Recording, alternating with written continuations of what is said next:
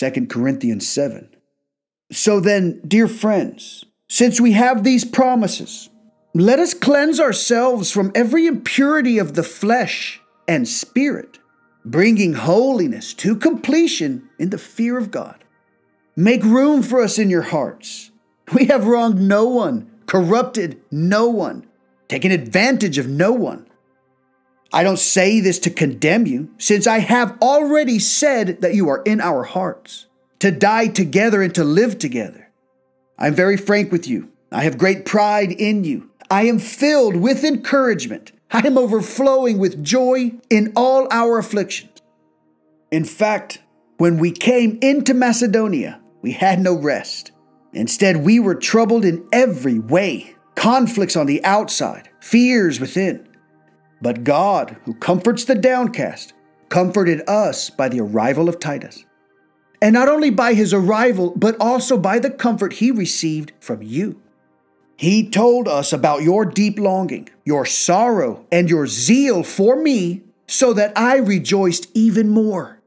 For even if I grieved you with my letter, I don't regret it. And if I regretted it, since I saw the letter grieved you, yet only for a little while, I now rejoice, not because you were grieved, but because your grief led to repentance. For you were grieved as God willed, so that you didn't experience any loss from us. For godly grief produces a repentance that leads to salvation without regret, but worldly grief produces death.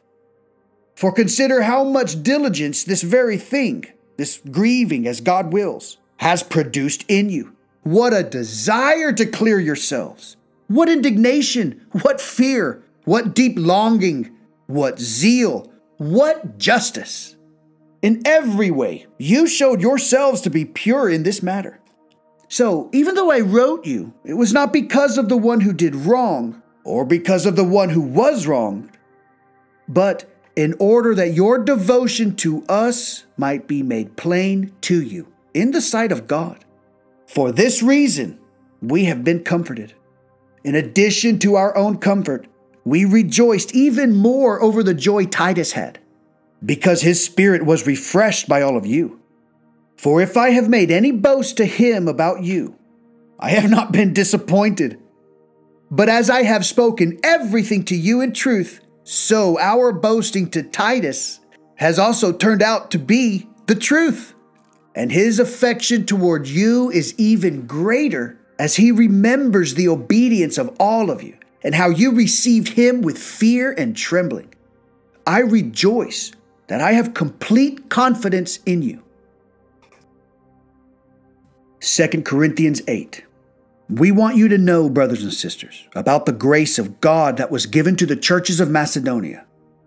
During a severe trial brought about by affliction, their abundant joy and their extreme poverty overflowed in a wealth of generosity on their part. I can testify that, according to their ability, and even beyond their ability, of their own accord, they begged us earnestly for the privilege of sharing in the ministry to the saints, and not just as we had hoped. Instead, they gave themselves first to the Lord and then to us by God's will. So we urged Titus that just as he had begun, so he should also complete among you this act of grace. Now, as you excel in everything, in faith, speech, knowledge, and in all diligence, and in your love for us, excel also in this act of grace. I am not saying this as a command. Rather, by means of the diligence of others, I am testing the genuineness of your love. For you know the grace of our Lord Jesus Christ. Though he was rich, for your sake he became poor, so that by his poverty you might become rich. And in this matter, I am giving advice because it is profitable for you, who began last year not only to do something, but also to want to do it. Now also finish the task, so that just as there was an eager desire, there may also be a completion, according to what you have. For if the eagerness is there, the gift is acceptable according to what the person has, not according to what he does not have. It is not that there should be relief for others and hardship for you, but it is a question of equality.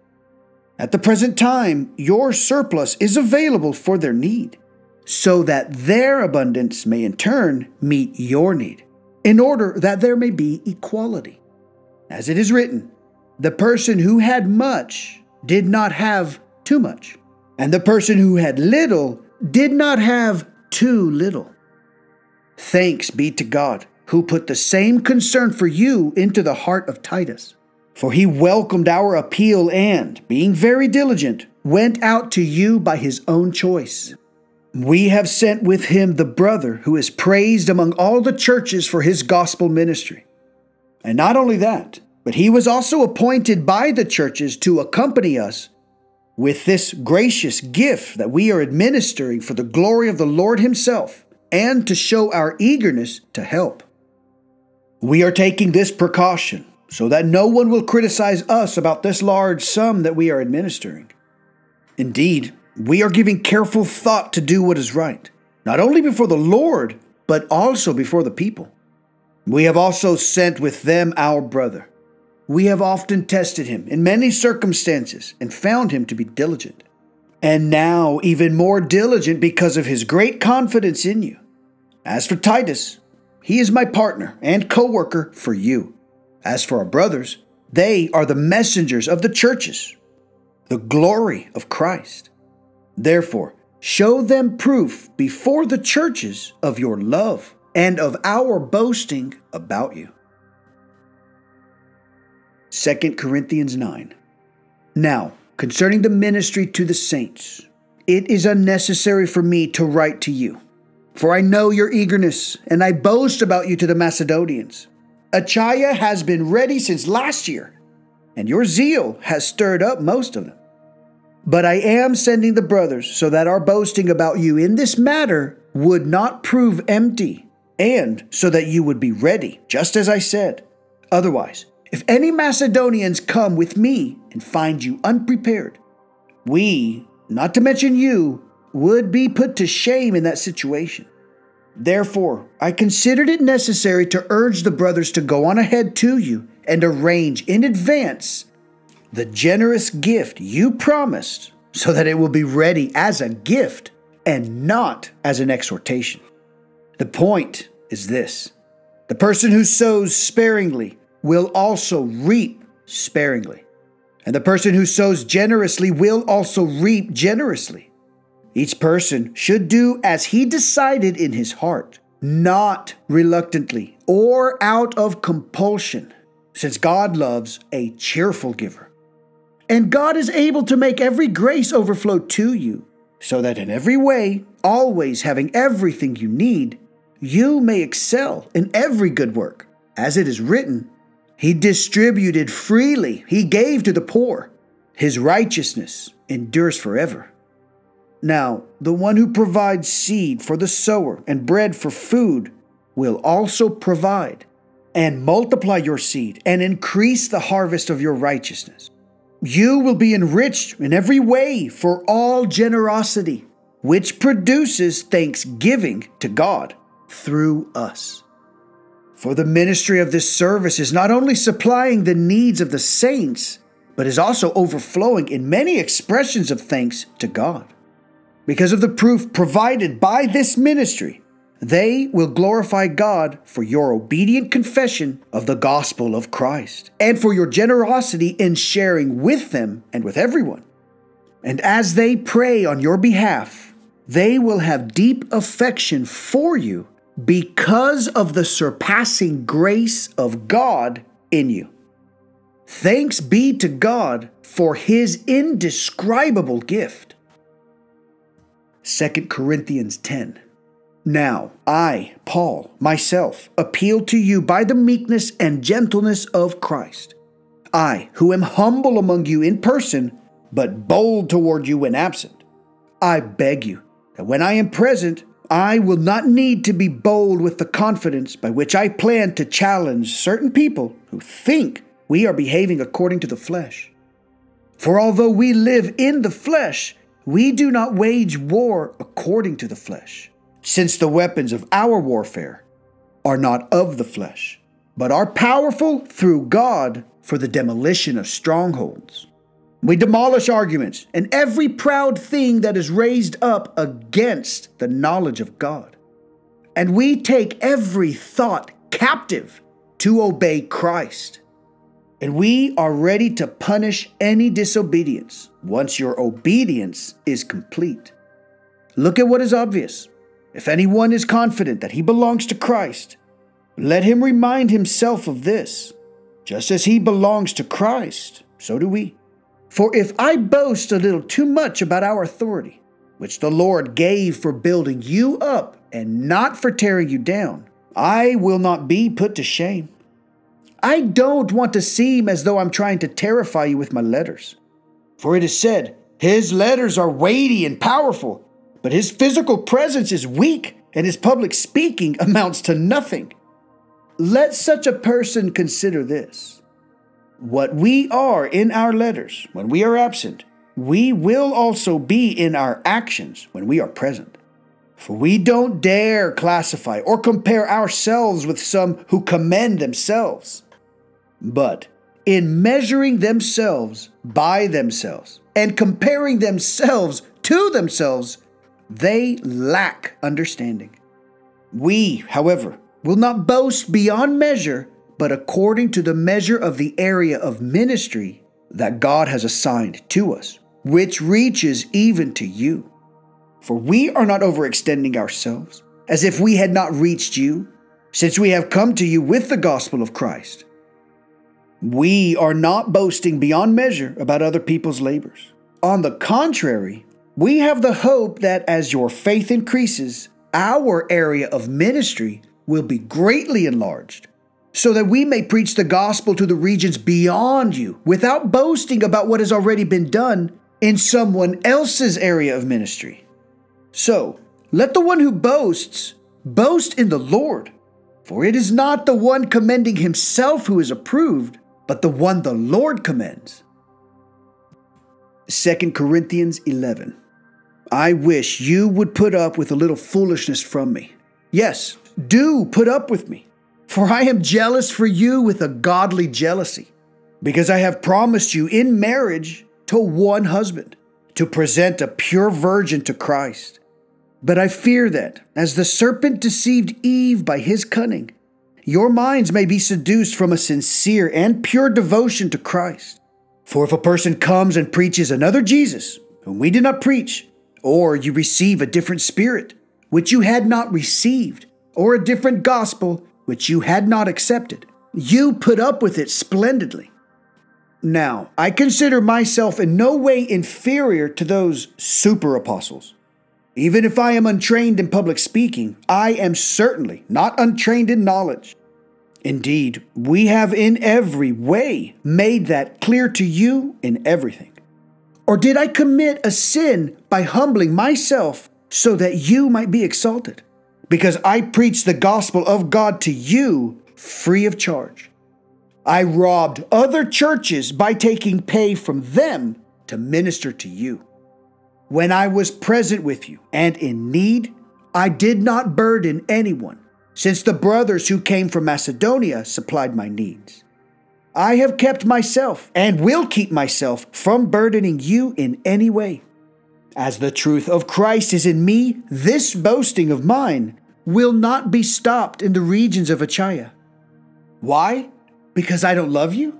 God knows I do.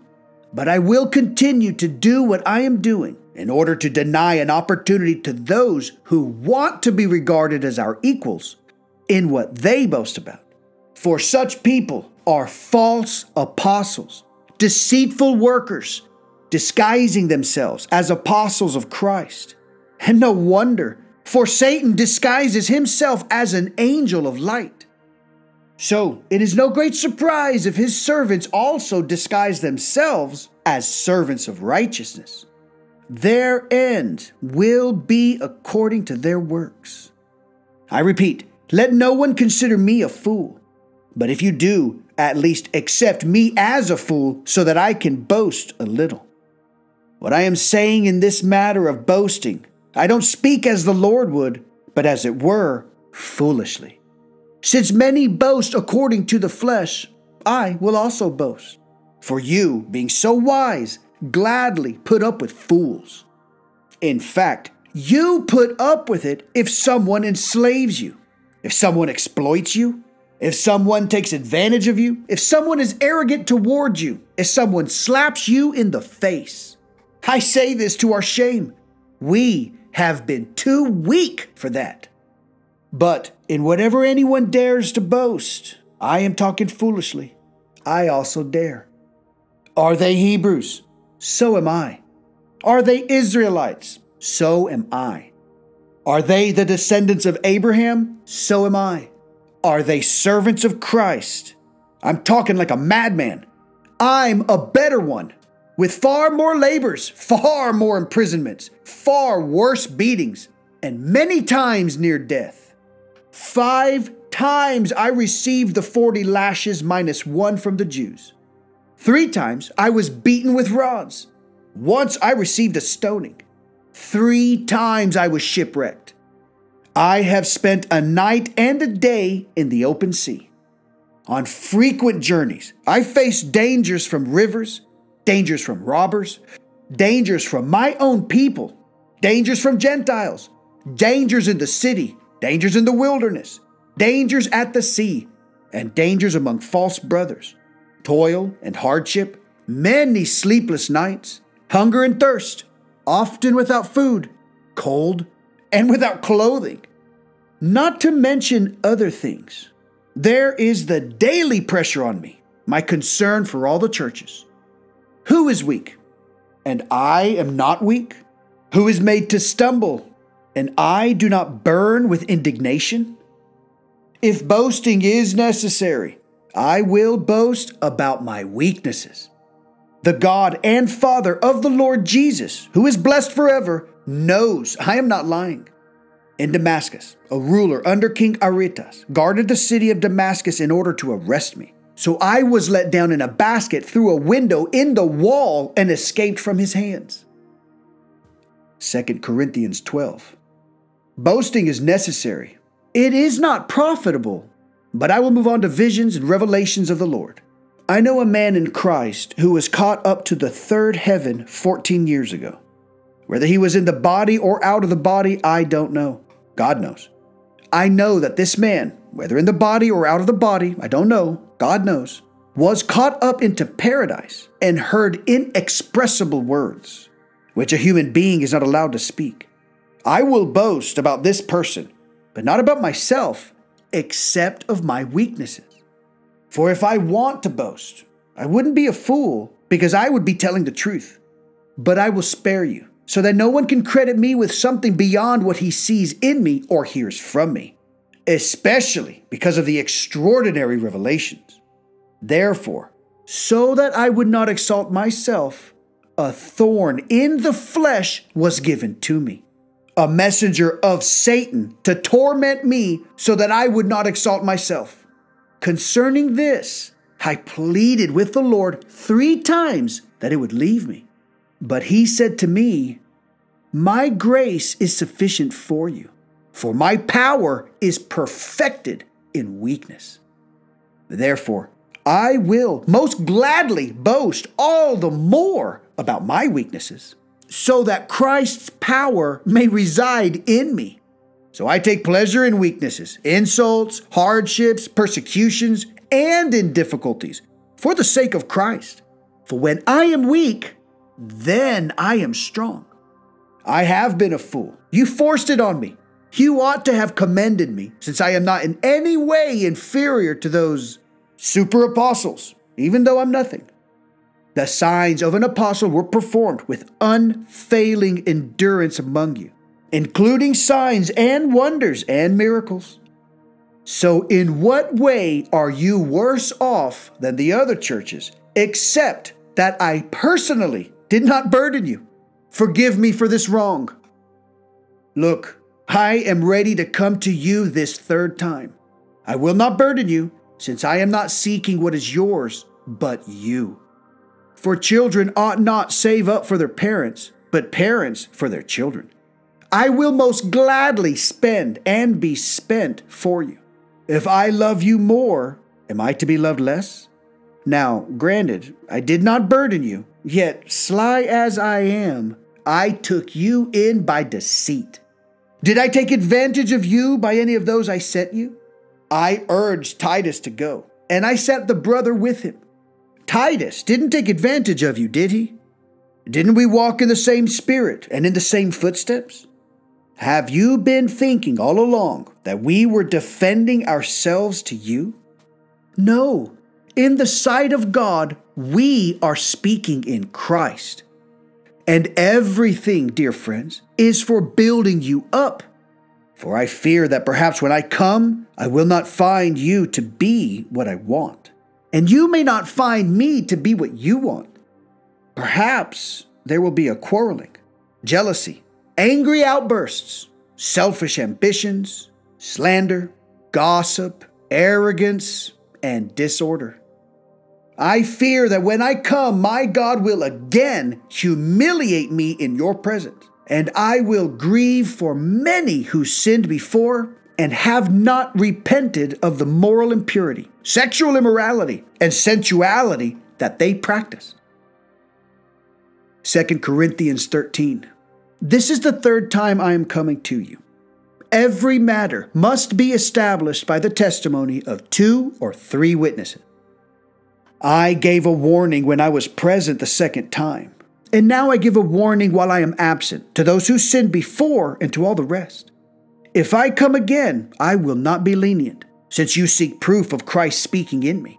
He is not weak in dealing with you, but powerful among you. For he was crucified in weakness, but he lives by the power of God. For we are also weak in him, but in dealing with you, we will live with him by God's power. Test yourselves to see if you are in the faith. Examine yourselves. Or do you yourselves not recognize that Jesus Christ is in you, unless you fail the test?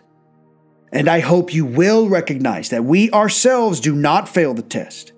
But we pray to God that you do nothing wrong. Not that we may appear to pass the test, but that you may do what is right, even though we may appear to fail. For we can't do anything against the truth, but only for the truth. We rejoice when we are weak and you are strong. We also pray that you become fully mature. This is why I'm writing these things while absent, so that when I am there, I may not have to deal harshly with you, in keeping with the authority the Lord gave me for building up and not for tearing down. Finally, brothers and sisters, rejoice. Become mature. Be encouraged. Be of the same mind. Be at peace. And the God of love and peace will be with you. Greet one another with a holy kiss. All the saints send you greetings. The grace of the Lord Jesus Christ and the love of God and the fellowship of the Holy Spirit be with all of you. So, hello, welcome back. What is happening in this church in Corinth? Obviously, they are struggling. But what does Paul tell them? He's saying that this godly grief will bring about their repentance. He actually says, notice how willing you guys are to try and repent and do right. So he's saying it's not horrible that you have been busted and you feel terrible. It's perfect. Imagine if they didn't care.